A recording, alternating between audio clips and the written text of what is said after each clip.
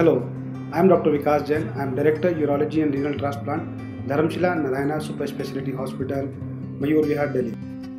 At NH, we have got expertise in managing all sorts of patients, and in North India, our basic area of expertise is urology and renal transplantation and renal sciences.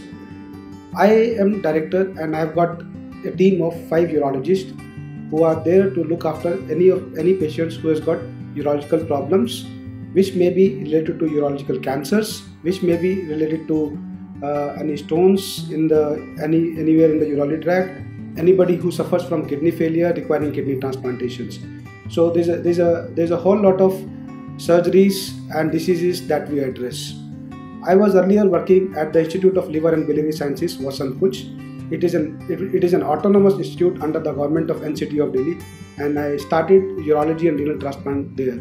After doing close to 500 renal transplants, my entire team along with my nephrology colleagues have shifted to Dharamshila Narayana Superspeciality Hospital, and we are committed to providing the best possible nephro and uro care to any of the patients traveling to India or maybe traveling to Delhi for any of these problems.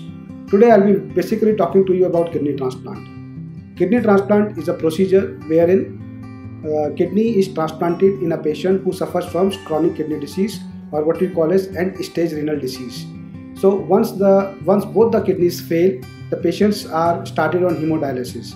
Hemodialysis is not a very good option for patients who suffer from end-stage renal disease, as the patient has to come for dialysis every 2 or 3 days. So he is no more contributory to the society. He cannot do anything other than coming for dialysis. So for these patients, transplant is the best option. Transplant is a high-end surgical procedure which requires a lot of expertise, and I am happy to tell you that at Dharamshila Narayana Superspeciality Hospital, we have got the entire team of urologists, nephrologists, critical care specialists, and anesthetists who can look after and perform these procedures with very ease. For a transplant, we require 2 people. One person who suffers from kidney disease and requires a kidney, and the other person should come forward to donate one of his kidneys to his ailing relative. According to Indian laws, the person who suffers from kidney transplant, suffers from kidney disease, can get 1 kidney from one of his relatives. So if you are traveling to India looking for kidney transplant, you have to bring one of your donors with you, who has to be your relative. He can be your father, mother, any of your brothers, sisters, and maybe your children more than 18 years of age. And their blood group is same, then you can undergo a kidney transplant without any problems.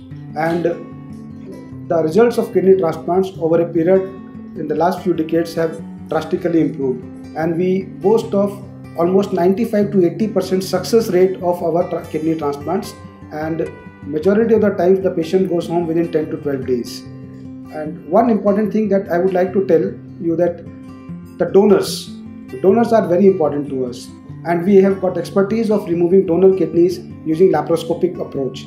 So the donor has only few small incisions in the abdomen and usually goes home on 3rd or 4th day. So this is very important. So if you are planning for a kidney transplant and you are not able to convince your donor because he or she may be scared of a big scar or something like that, just tell them no. Now they can donate their kidney, they can undergo the surgery with small incisions, and they can get back to work as early as 4 to 5 days. So this is about kidney transplant, and you can rely on us for any of your urological problems and kidney transplant as well. Amongst urology, we perform majority of the procedures by laparoscopic or endourological approaches. What do I mean by this? By this I mean that we hardly make any big incisions in the abdomen nowadays, and majority of the surgeries are performed either laparoscopically or robotically or endourologically, and the patient usually goes home within 2 to 3 days. And I'm happy to say that we at NH or Narayana Health are there to look after you if you visit India for any of these problems. Thank you so much, and have a good day.